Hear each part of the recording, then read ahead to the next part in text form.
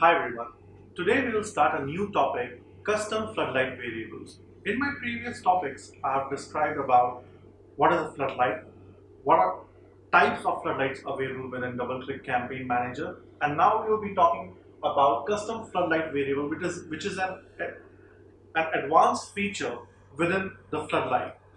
Now, custom floodlight variables enables you to capture information beyond basic visits and revenue. So if you have gone through my previous video, we have said that floodlight is just used to record conversions, to report on the revenue, to report on the transaction, and to build audience. Now, to build an audience, you can actually segregate your audience according to the different parameters that you set. And in order to do that, custom floodlight variables helps you to do that. So let's start. That you can collect with standard parameters in your tag. Custom variables uses the case-sensitive keys like U1, U2, and so on, and can take any values that you choose to pass to them. You can include custom variable in any of your floodlight activity tags and report on their values in report builder. You can create up to 100 custom variables. So this point is a bit important because in the interviews it's been asked that how much custom floodlight variables that you can create. So just remember that you can create 100 custom floodlight variables per floodlight configuration. You can also add friendly names to these parameters, easier to understand in the reports. So over here, I have also given a small case study where you can understand the importance of using custom floodlight variables. So there are a lot of creative ways that you can use custom floodlight variable, like location. Pass the area code, the shipping or billing, postal codes, the region. So now let's take an example that you are uh, an e-commerce platform. You're using, you're selling something, okay?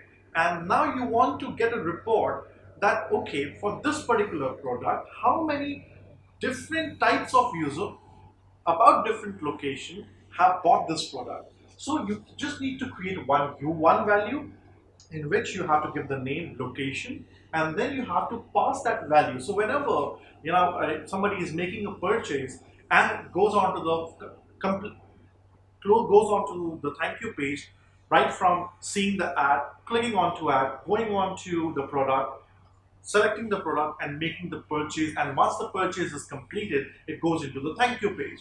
So this is a complete user journey. Now this floodlight variable, the U1 variable where you have passed the location parameter, it will capture that. How it will capture that? Because once the user is filling that where exactly they need the shipment, what is the billing address, so floodlight will capture the location that from the address, and by that you can segregate your user that who all bought from Maharashtra or from Bihar or from Delhi. By this you can segregate your audience accordingly. Now, travel and vacation. Pass the number of nights booked for hotel, participation in reward program, route or fare details or travel. Now again, if you are a traveling company or you are a hotel belonging from a hotel industry, now you want to see that how many types of users have bought your suite, your double bedroom, a normal room. You can also pass the information on the flight ticket, the maximum flight ticket that has been bought, right from Delhi to Agra, Delhi to Mumbai, Delhi to Bangalore. So by this, the leadership of the business, they want to know that how many tickets are being bought and which is the best destination.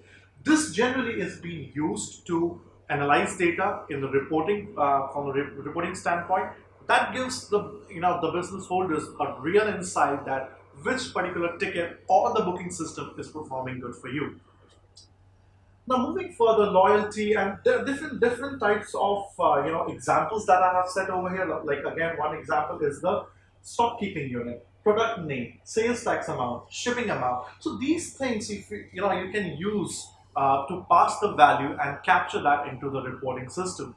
So if you are an advertiser or you're promoting somebody else with business, if you're using custom floodlight variable, just make sure that you're not actually capturing the PII, which is a personal identifiable information. And if you're found doing so, your floodlight, your website would be banned from within Google to promote your website. So this you have to keep in mind. Also, I've given the different case study in the study material below. So I would request the user to go through the different case studies, the types where exactly the custom floodlight variables can be used. And if you have any questions or doubt, I will you can just drop the question onto the comment box. I would love to go ahead and answer those. Thank you.